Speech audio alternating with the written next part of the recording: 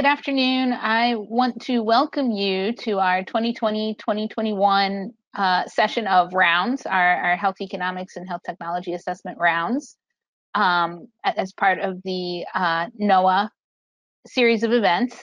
Before we get started, I want to bring your attention to some other NOAA events that are coming up. We have rounds programmed already for October, November, December, and January. I encourage you to register in advance for those on our website. We also have the Alberta Health Economics Study Group coming up on October 2nd. It will be virtual this year, online, and we have a really good lineup for that. We also have a networking event planned for October 1st from 4 to 5 p.m. the evening before that takes the place of the dinner that we usually have with the study group, but we won't be having this year. It will have some rotating sessions and offer a chance to connect with different mentors associated with different subject matter and areas of expertise. And I encourage everyone to register if you have not already for study group, and we will be sending out more information about the networking event. We also are going to be shortly announcing the NOAA Awards for this year. This includes the internship and fellowship, where we take one intern and one fellow each from University of Calgary and University of Alberta. Applications for those will be opening in the next couple weeks. There's already a website up off the NOAA webpage with a little bit of information.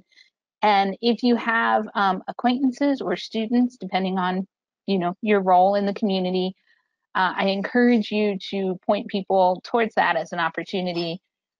The appointments will start in January. So if you know a student who will be working on a master's thesis or ready to do a postdoc in around January, please point them our way. And with that, I'd like to introduce our speaker for today. She is from out of province, and we're very lucky to have her. Stephanie Harvard is a Michael Smith Foundation for Health Research Post-Doctoral Research Fellow at the University of British Columbia. She received her PhD in Population and Public Health in a joint program between the University of BC and Université Pierre and Marie Curie in Paris. She is building on a background in cost effectiveness modeling, but with a focus of understanding the role of social, ethical, and other values in scientific modeling to ensure that health economics models are informed by patient and public values, which I think is a really cool topic. And so I would say please join me in welcoming, but you're all on mute, so you can't. Stephanie, to our round session today. Just by way of logistics, we will take questions at the end. The webinar software has a questions box where you can type your question as it occurs to you, and Nicole will hop on the line and help smooth the logistics on getting those questions answered at the end. And with that, I will hand it over to Stephanie. Thank you. Okay, hello everyone. I really wish that I could see your smiling faces and confirm that you exist, but I'm just going to have to take a leap of faith. Thank you to Nicole and to Kate, and thank you to all of you for having me. I'm very excited and honored to be here today. I'm going to try to advance my slide here, but it's not going to work for me. There we go. Okay. So today I'm going to tell you about a project called the Peer Models Network, and I want to acknowledge that we've received funding from 3 different sources. First, the Canadian Foundation for Innovation, the BC Academic Health Science Network, and also the BC Support Unit, which is responsible for advocating patient-oriented research here in BC. The project is co-led by myself, as well as Mohsen Sadat-Safavi and Amina Dibi, who are both with me at UBC Faculty of Pharmaceutical Sciences. We have 2 patient partners on this project, who are Alison McLean and Dawn Grant. And we also have collaborators from the UBC Sauder School of Business, that's Greg Worker, and also David Murphy, who's at SFU School of Communication. So before we get started, I just want to pay my respects to the Musqueam, Squamish, and Tsleil-Waututh nations. I'm coming at you here today from their unceded homelands. And we're a group of health economists, so let's take a moment to reflect on the fact that health disparities do exist because of colonization and white supremacy. As well as today, I'm going to be talking about ideas from academic health economics, as well as philosophy of science. And these are both fields that put up barriers to people of color and are dominated by white people. this talk today is going to raise some practical questions that are going to need answers. And those answers will reflect the values of people that answer them. So my own values include anti-racism and justice, and I hope that these are some core values that we can keep in mind today throughout the discussion. So to get started with some context, as an audience of health economists knows very well, healthcare decisions are often informed by scientific models. So this includes statistical and simulation models that inform decisions around resource allocation in the health system. There is growing demand for model transparency. Now, to respond to this demand, our team has launched a pilot project, which is called the Peer Models Network, or the PMN for short. Now, the PMN centers around a software that's called the Programmable Interface for Statistical and Simulation Models, or PRISM. And this was developed by Mohsen and Amin. And this platform makes models publicly available and accessible online on a cloud. And with APIs, it allows users with different levels of technical experience to interact with models.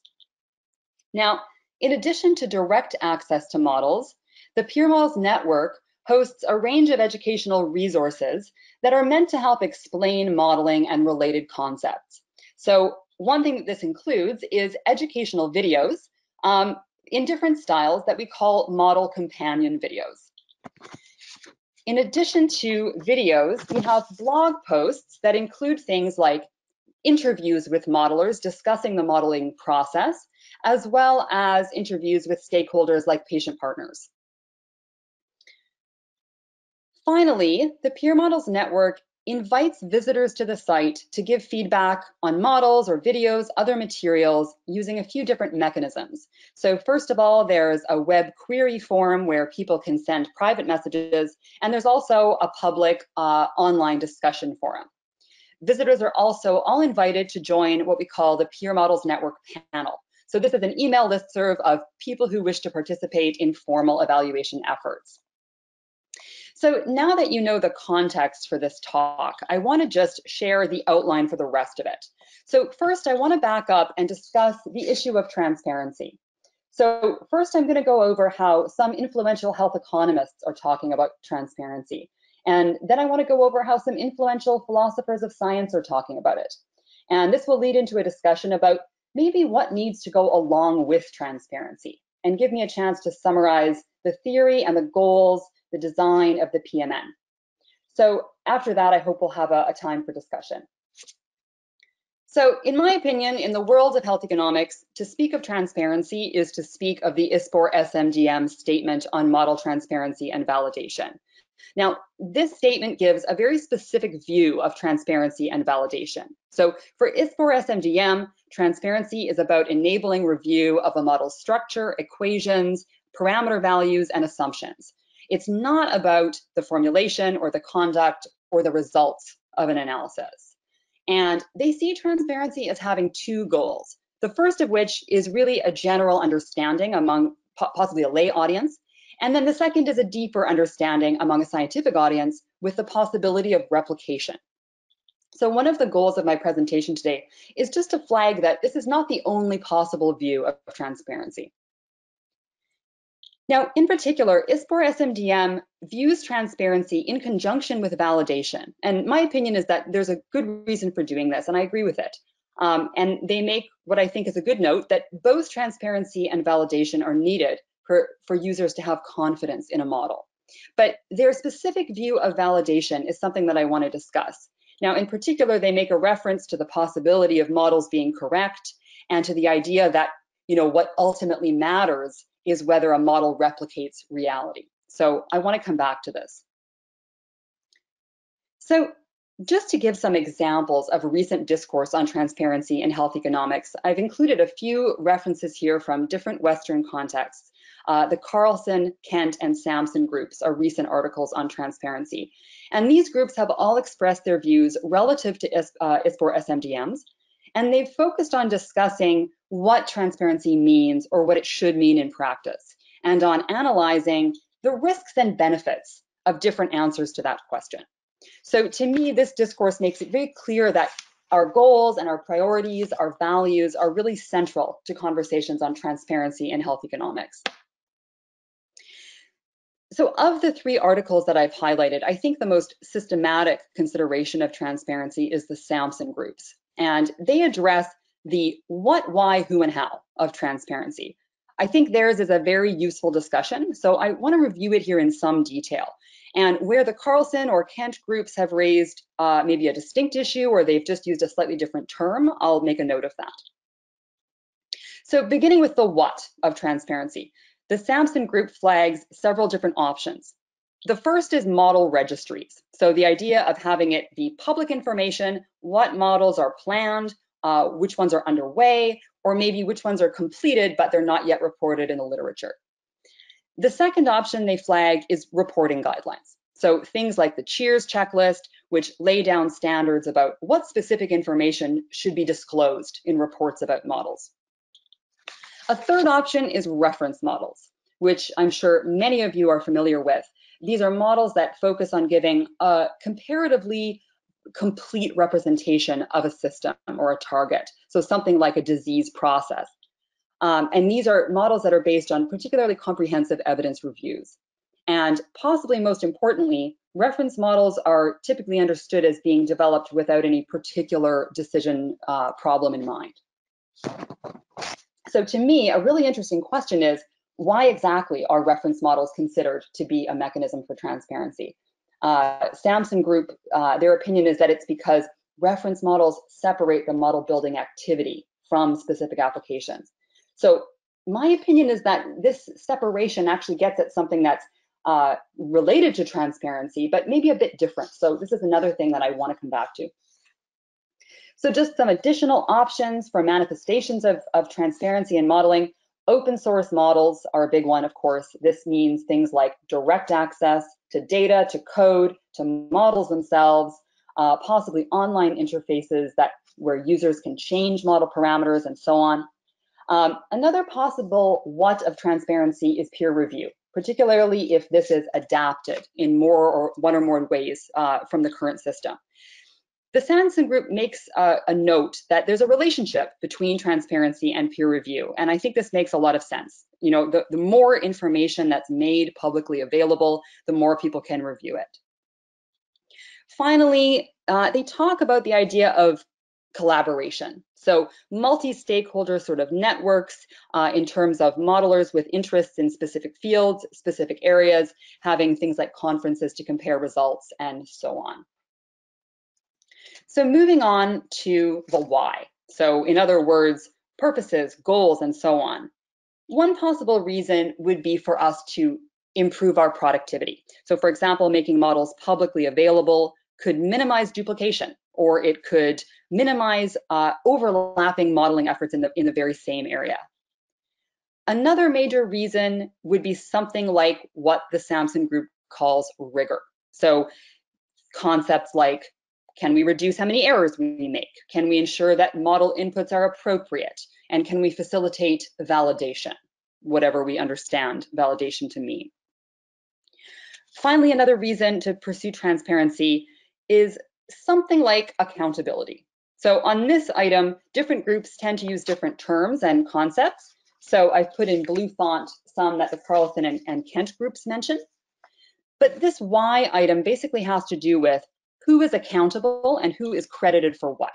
And how does this link to things like trust and user confidence in the model? The last few concepts that pop up, things like general understanding, innovation, better decisions, these are all terms that pop up in the literature and probably fit into the Sampson Group framework somewhere. So the next idea that they develop has to do with who are the players in increasing transparency in health economics. And I won't spend a lot of time on this, but I just want to point out that the Sampson Group thinks about this in terms of several specific stakeholders in the healthcare space, and then they think about wider society under its own header. And then under that header, the next distinction that's often made is between patients and the public. Now, the last thing that the Sampson Group reviews is the how. So how can we go about increasing transparency in health economics? They start with the idea of removing barriers. They mention things like legal barriers, which they think affect industry players possibly the most. Software barriers flag the idea that maybe certain software is more or less easy to understand, more or less easy to be transparent with and use collaboratively. For me, the most interesting barrier that they mention is the knowledge barrier. So the fact that there's really only limited, very specific guidance about making models transparent right now. So this is something that I'll come back to as well. Beyond removing barriers, they discuss the idea of incentives. So how can we promote transparency? How can we make incentives for making models open source? They mention the idea of financial compensation, so for modelers directly, but possibly they mention, we need a shift in culture. So a shift in credit and the expectations for modelers in a way that would promote transparency. They also discuss incentives for users. So what are the incentives for actually using open models? And here the issue that they raise is quality assurance. So in other words, people will be incentivized to use open models just if they're confident in their quality. So this suggests that maybe systems need to be put in place around model validation.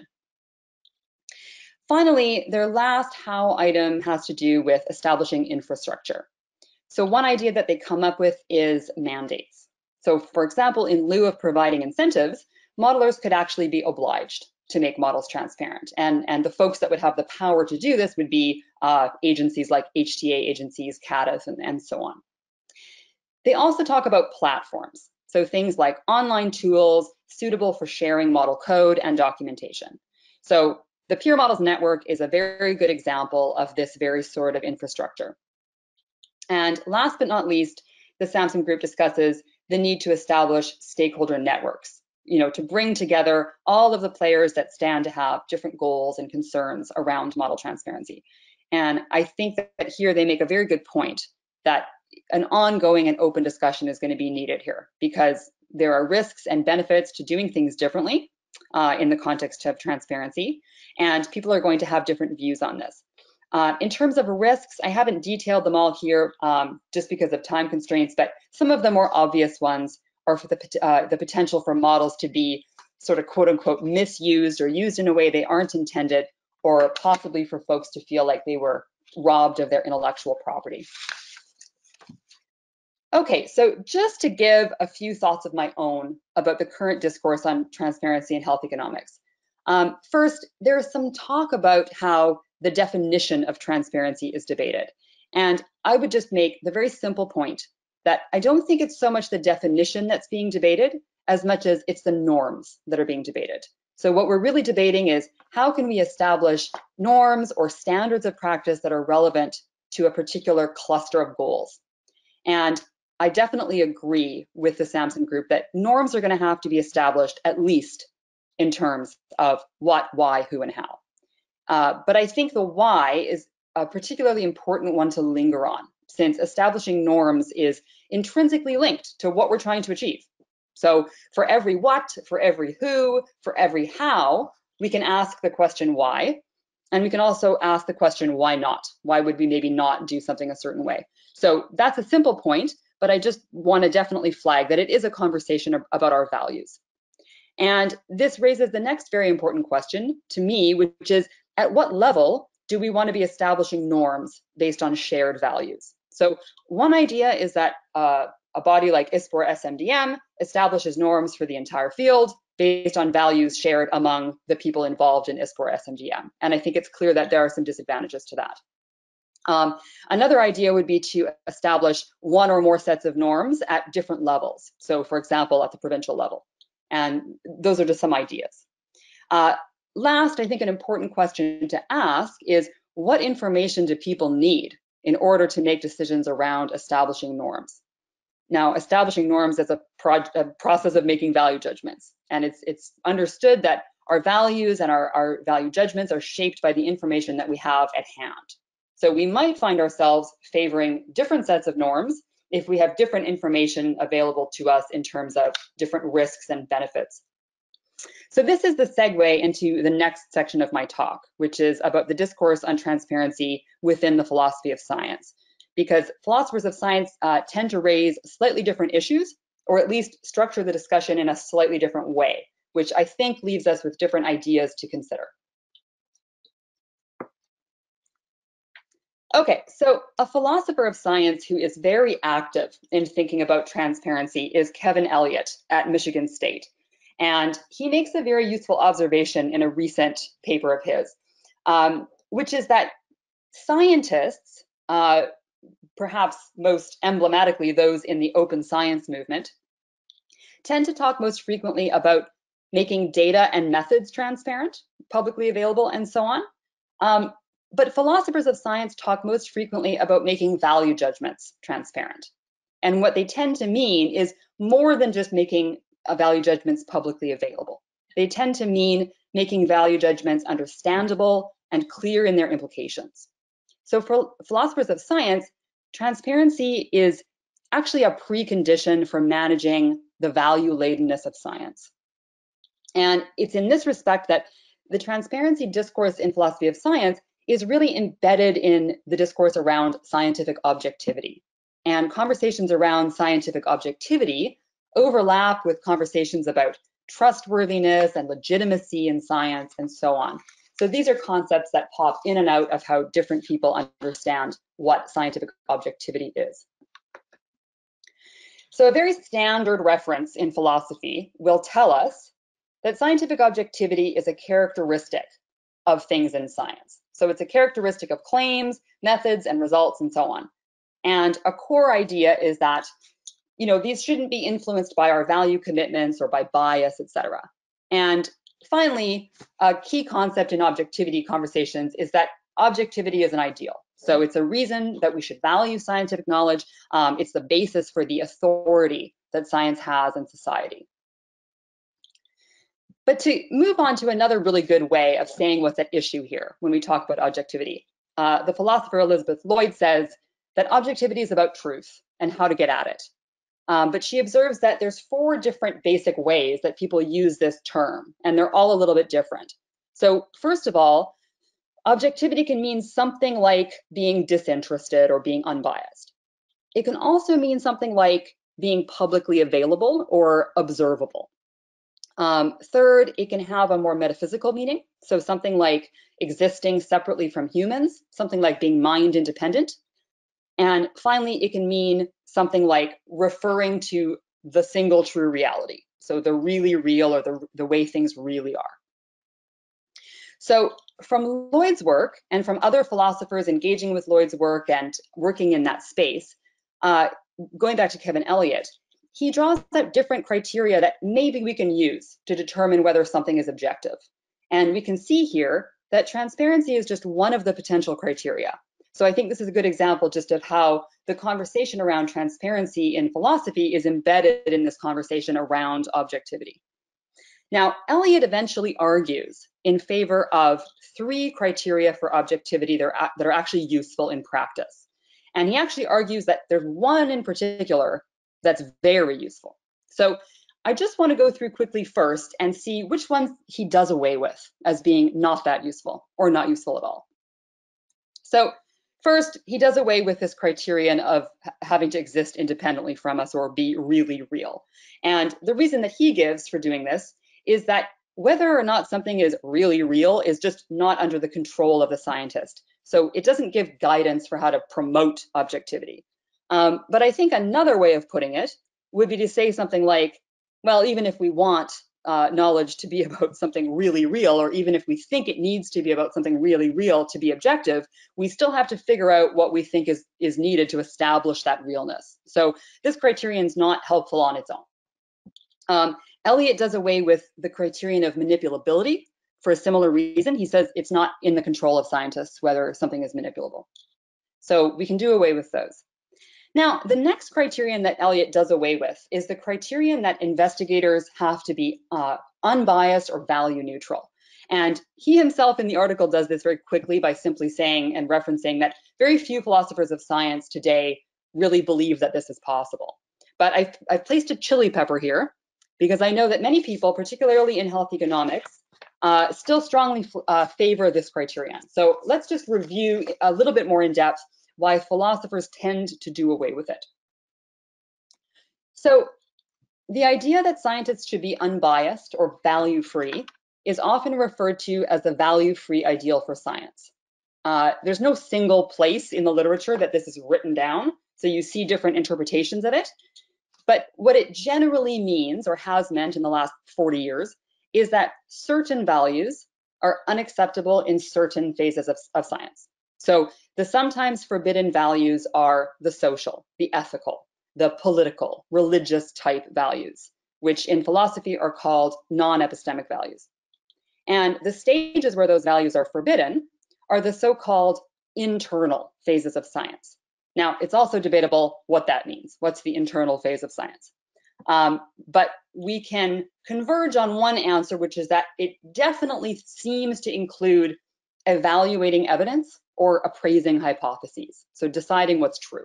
That tends to be regarded as an internal phase of science where we shouldn't be using our values, our non-epistemic values.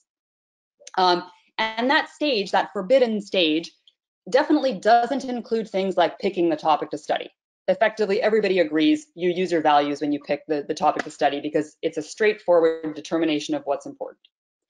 So now that we have an idea of what the value-free ideal suggests, I'll go through what are 4 really major challenges to it. And these come from numerous philosophers over many decades. I'm going to go through them quickly, but if you want more detail, they're all in this article here, which I'll reference again. So to go through the arguments quickly here, the first argument is sometimes called the gap argument. And it basically says, you know, scientists have to make some assumptions in their work. And it's these assumptions that end up reflecting our social values. And a good example of this from health economics is, you know, the idea, the assumption that quality of life can be modeled on a scale from 0 to 1 or 0 to 10, using death as the lower anchor. The next argument is somewhat similar. It's called the error argument or the inductive risk argument. And this basically just points out that scientists have to decide, when is there enough evidence to make a claim? When is there enough evidence to say that something is the case? And to do this, we have to consider the consequences of being wrong. So to do this, we have to use our ethical values. For people with health economics experience or clinical experience, I think there's a straightforward analogy here to false positives and false negatives. It depends on the context, which one is worse. So it's your basic sensitivity, specificity question, or your type 1 versus type 2 error question. Third, the boundary argument points out that there's no clear difference, really, between scientific and social values. This is the argument.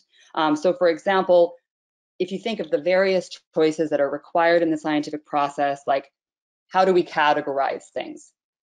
The argument basically says it's hard to prove that any of those choices were made just for scientific reasons. Finally, the cascade argument points out, well, the value-free ideal lets us use our values when we're picking the topic to study, right? We're allowed to use them in the very early phase of study. But then these value judgments have a cascade effect, a domino effect, throughout the entire process. So the fact that the ideal allows these is problematic. You can't uphold the ideal. So an example in health economics would be something like, you know, very legitimately, the research question would affect your model structure. But then there's evidence to suggest that the model structure can affect the results of your model. So that's the cascade argument in a nutshell. So I recently did a study in the Vancouver area with health economists. There were 22 participants in this study where we went through all of these arguments in detail, and we asked people about whether they had examples from practice about social and ethical value judgments being required in the modeling process. So I'll let this reference out sort of later. Anybody can have a copy of this article for more detail, but just to give one example, here is a quote from a participant who raises an example of a conundrum that draws on our social values in the modeling process. So basically the participant is saying, look, I've got data I could use from 3 different studies, but only one of those studies includes data on ethnicity. So I've got one option, which is to use all 3 studies, but then I can't use the variable ethnicity, or I can kick out 2 of the studies and just use the one study that has ethnicity in order to keep it. And how do you choose? So that's an example of the type of conundrum that can actually be interpreted with one or more of those arguments. Okay, so not too much time to go deep into that today, but at the same time, it's an overview of why philosophers of science largely, generally have moved past the value-free ideal. Now, in its place, they look for an alternative. And one of the most influential alternatives comes out of the work of Helen Longino. Now, Longino herself refers to the alternatives she suggests as contextual empiricism, but a more explicit label for it is the social value management ideal, or the SVMI. And this is by no means the only alternative that philosophers have come up with, but most of the alternatives that I'm aware of have a lot in common with it, and they're compatible with it in one or more ways. So the SVMI can be summarized in a key claim, which is that science is objective to the degree that it permits transformative criticism. So what is transformative criticism? And I should just note that in both of Longino's works, transformative criticism is sometimes referred to as transformative interrogation. So those are sort of synonyms in that context. So what exactly is transformative criticism? Longino argues for 4 different components. First, we're going to need public venues for criticism. So we need to have public forums where folks can critique the various elements of research. Second, that criticism is going to have to be uptaken. So scientists need to respond to criticism to their work in the form of transformations in their data, their methods, their reasons for doing things, the arguments that they advance for claims, and so on. And these transformations should reflect the fact that the criticism was received. Third, public standards are required. And the reason is to define what criticism is relevant, there need to be shared standards. And these standards can be criticized and transformed themselves over time, but a shared standard is effectively necessary for a scientific community to work together. Finally, Longino talks about what she calls tempered equality of intellectual authority. But what this point basically gets at is that criticism is most effective when it's carried out from diverse perspectives. So criticism is not particularly effective if a group of very similarly positioned, very like-minded people do it together. So to encourage this type of criticism from diverse angles, a certain equality needs to be granted among members of a community. And her basic proposal is that we allow for acknowledging domain-specific knowledge, but we also grant an equality for critical discussion among all members. So an example here in health economics would be, we grant that health economists have certain domain-specific knowledge, we know how to calculate QALYs and so on, but we also grant that there are many non-health economists that have an equal capacity for critical discussion around resource allocation. So this allows us to hear from people that are not health economists. Okay, so in terms of the reception of this alternative, this is a highly influential account of an alternative ideal in science, and it features centrally in conversations that are happening right now around scientific objectivity. It does raise various important questions that have not been answered. So, for example, how many perspectives have to be heard for science to be objective? Exactly which perspectives are we talking about? When we talk about intellectual authority, how exactly does the equality need to look? How exactly should authority be distributed between scientists and non-scientists? And finally, if we're going to talk about things being subject to democratic approval, that seems obviously unwieldy and problematic. So exactly what needs to be subject to democratic approval, who needs to be involved, under what conditions, and so on. So those are questions that continue to be debated today. But one idea is that even before we can answer those questions, there are reasons to pursue the SVMI or something similar to the SVMI, because on its face, it's something that promotes trust. So it's possible that it's worthwhile to pursue this ideal even before we've figured out all the answers, just because we have an intuition that this is something that people will find to be more trustworthy if they can see what's going on. So to me, that view is a bit similar to some of the discourse on transparency in health economics, because I get a sense that most people agree we really don't know exactly what we're talking about yet. We don't know exactly what we think or what we should do, but we do have an intuition that transparency is going to promote trust. So just to return briefly to Elliott's criteria for objectivity, what he ultimately argues are that there are certain criteria that are just not helpful, but other ones can be grouped together. So the final three that he chooses are transparency, reproducibility, and effective criticism. So effective criticism can group various things that are proposed by various philosophers. And his conclusion ultimately is that transparency has limitations on its own, and so does reproducibility. We all know certain problems with reproducibility. As much as we don't want to throw it out, we can't necessarily say that we're going to have the funds to reproduce every single study and so on. So on their own, those two are limited. So Elliott argues that the gaps there need to be made up for with effective criticism. So he notes that effective criticism is the most powerful criterion that we have when we're deciding how to designate something as objective. So moving on to Elliott's recent work in transparency itself. So addressing transparency directly, Elliott has a framework where he talks about 8 different dimensions. And here we'll actually go through them. We've got the purpose, the audience, the content in terms of what exactly is being shared, the time frame, so when exactly are we starting this transparency process. We've got different actors involved, different possible mechanisms for transparency, venues for transparency, and then finally dangers. So what are the risks involved in transparency and different ways of manifesting it? So here I think it's obvious there's a lot of overlap with the proposal by the Sampson group, but at the same time some important nuances that we maybe don't see in health economics quite yet. And in particular, I put a star there on content, because I think we see a focus in philosophy of science that we don't see in health economics yet, which has to do with declaring value judgments and declaring the implications of value judgments. So for example, in health economics, I think often we hear that we should report our assumptions. And one possibility is that that's code for report your value judgments. But if that's what we mean, then possibly a step forward would be to be more explicit and to say, report your value judgments.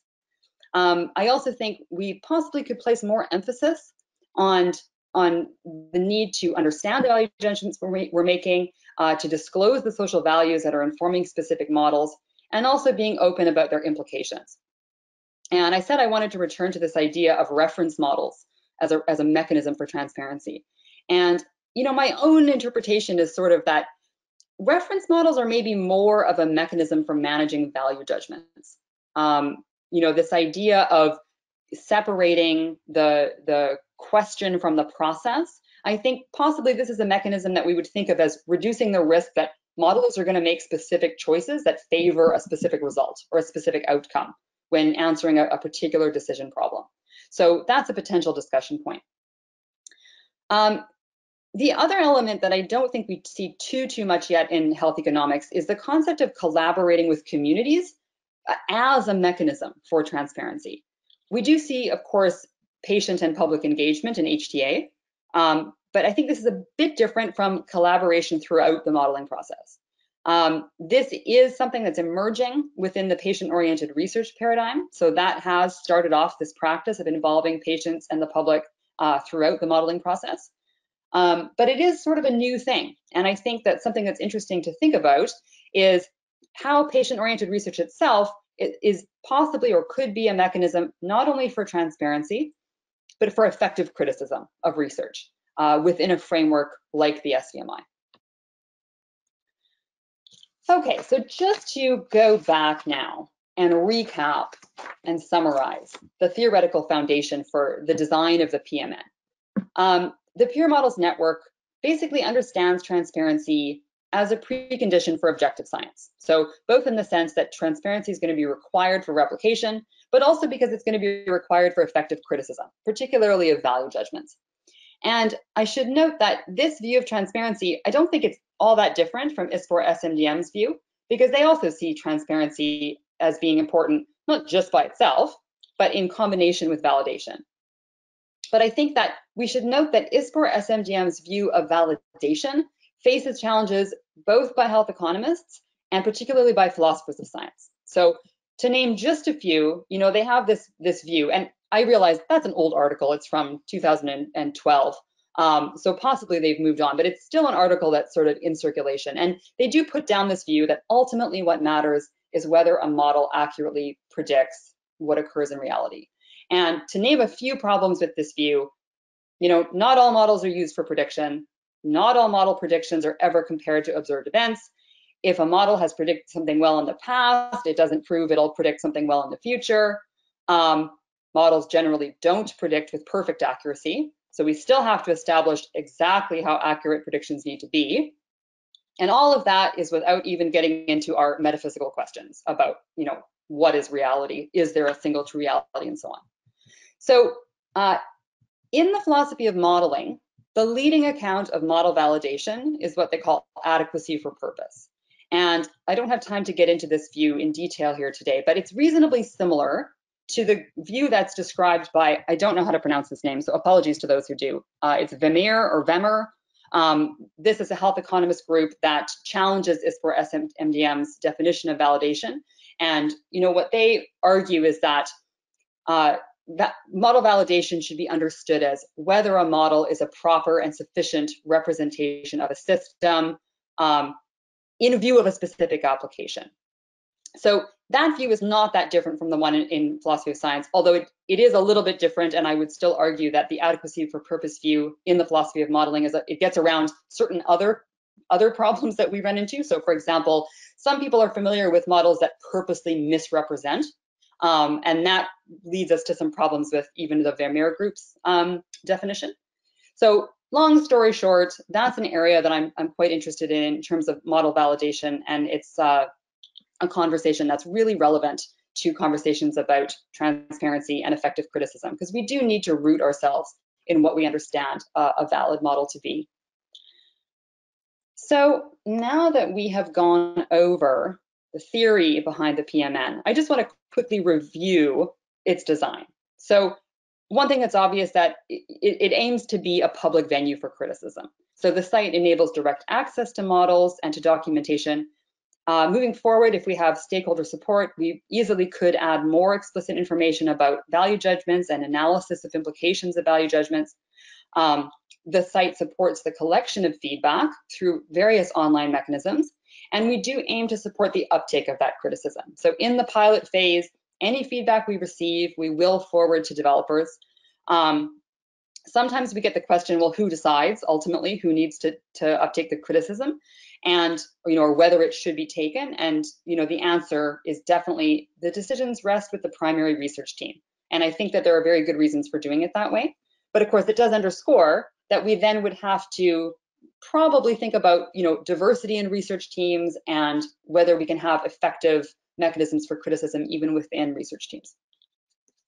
So finally, in terms of this temperate equality of intellectual authority, I'm actually not going to advance yet. So temperate equality of intellectual authority is the type of thing where we talk about engaging different audiences. And so the PMN tries to do that by producing videos and other resources that talk to people who are not health economists. And the idea there is that people are capable of engaging in critical discussion about health economics, but the field has made little effort to engage with them. It's a very closed system right now. So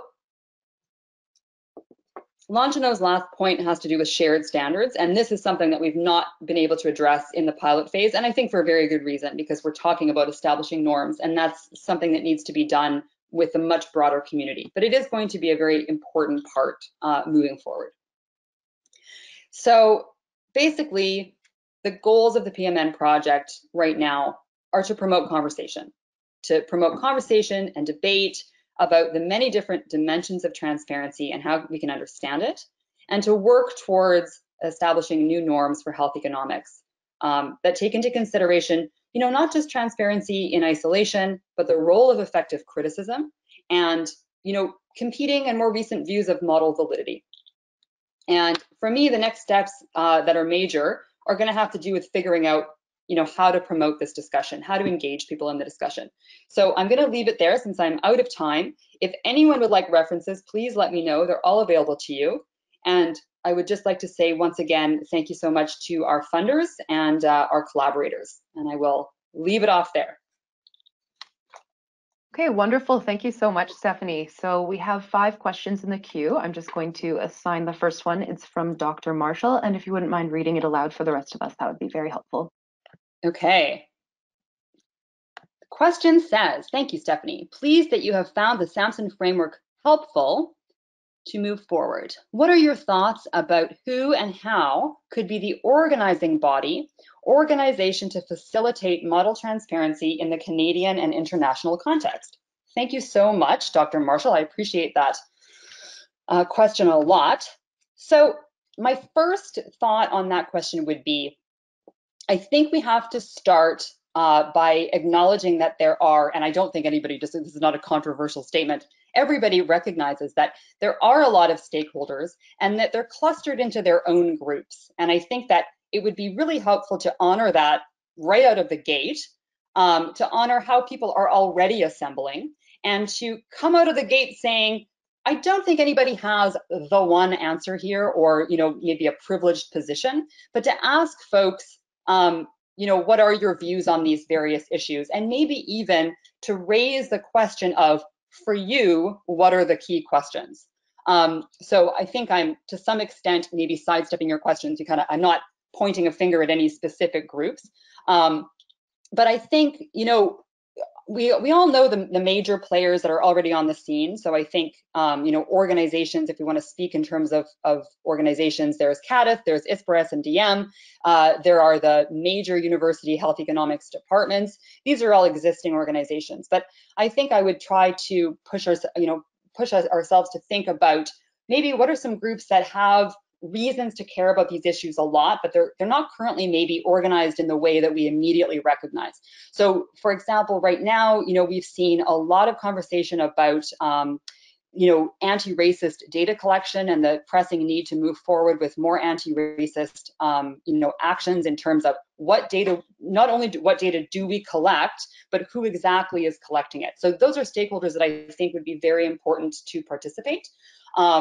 And I think I could go on and on there in terms of, there are folks who are very much affected by the modeling process in a downstream way because of health resource allocation. So I think that I would take the approach of identifying people that have been underserved, that would have, good reason to participate in these discussions and to go from there. So shall I move on to the next question in the service of time, or shall I continue to ramble? I can't see anybody's human faces, so I can't read the room. Wonderful. Stephanie, I have sent you the second question from Thomas. Okay. If we have recently thank you, by the way, Thomas, for this question, or Dr. Lang. If we have recently produced a health economic model which has been published in a peer-reviewed journal, how would one go about submitting that model to the Peer Models Network repository? Is there an open submission process? Thank you very much for that question. The answer is yes, there is a totally open submission process. So one way to get in touch with us is through the website directly. You can use a direct, the query form, or you can email me, or you can email Mohsen.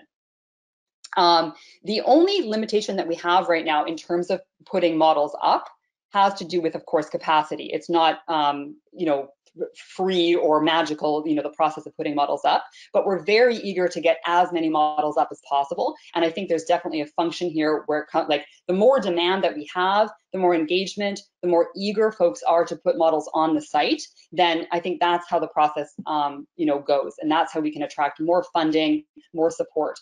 So definitely do get in touch with us. Anybody here who has an interest in putting a model up, you can get in touch with me by email or by the website.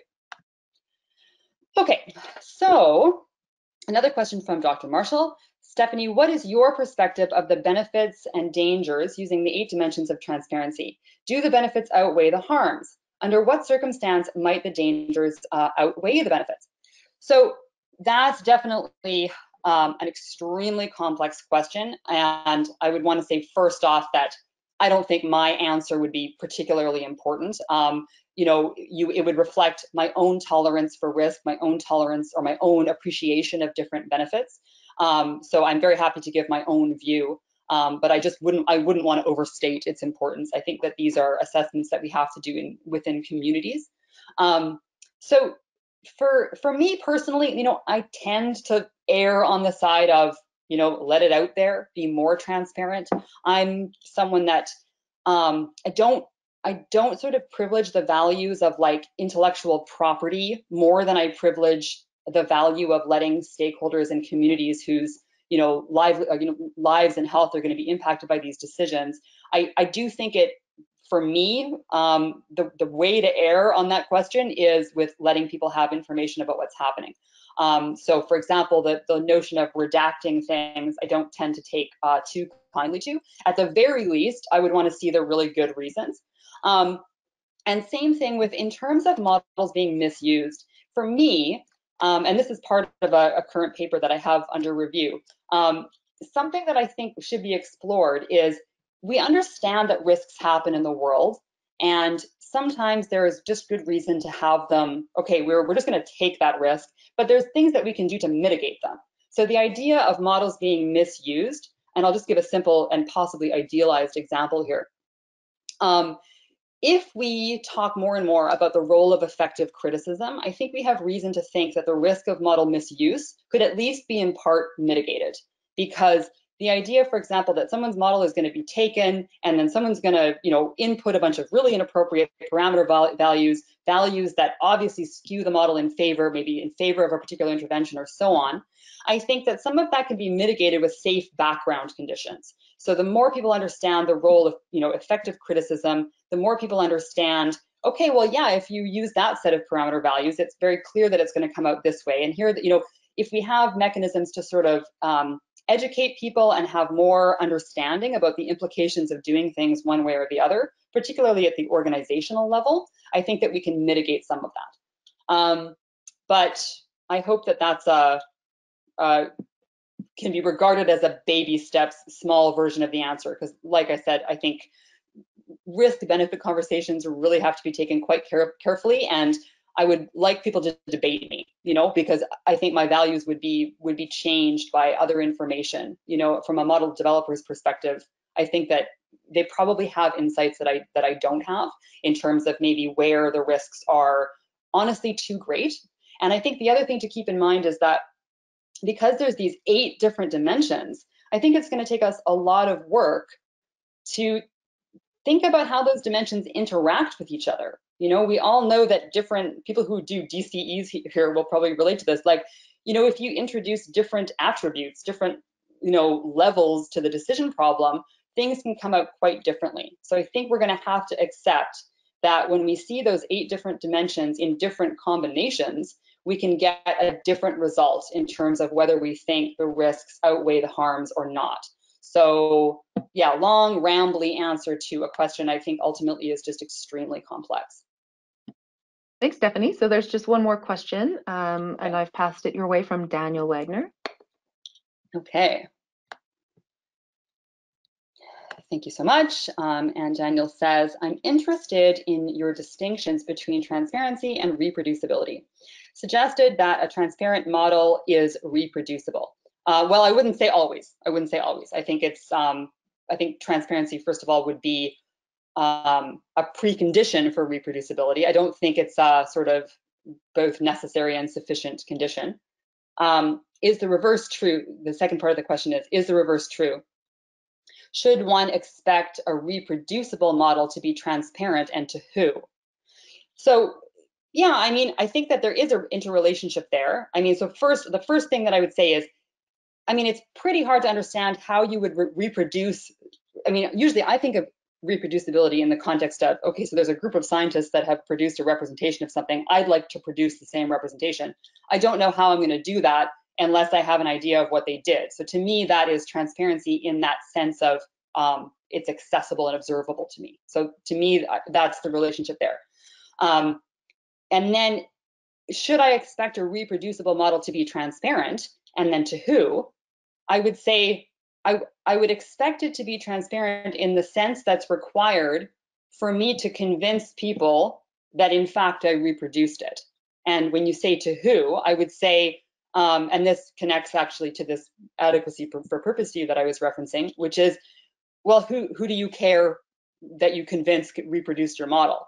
And this can sound, I think, sometimes as relativistic, but it's not relativistic in any problematic sense. It's relative, you know, it's a question that's relative to the agents that are involved in modeling and to the questions that you're trying to answer.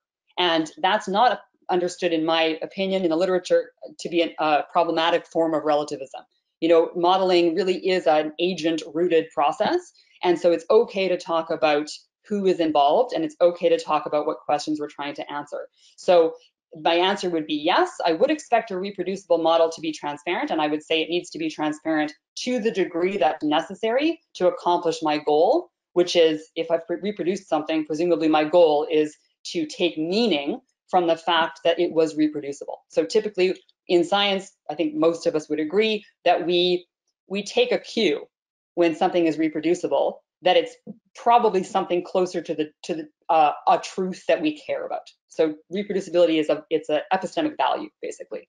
And then again, yeah, so to who? I think it matters to you. You're gonna have to pick who it needs to be transparent to. Another rambly answer. It's quite funny giving answers to my own computer without seeing any humans. I'm gonna cross my fingers that at least one of you is smiling and that you're not all eye rolling. I'm sure everyone's having a good time. We still have quite a few attendees on the line. Okay, So great. thank you very much, Dr. Harvard, for your thought-provoking webinar.